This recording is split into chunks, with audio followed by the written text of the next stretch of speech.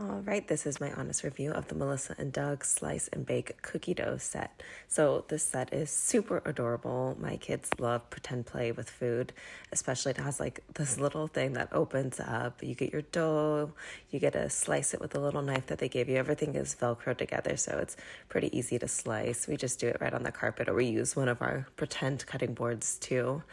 And once you slice them all up, you get to put them on the cookie sheet. Again, they're Velcro applied.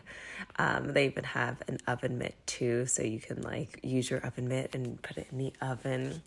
The kids have a lot of fun putting this all together. We absolutely love this toy. Once you bake them, you get to add the little frosting sets that, again, they just Velcro on.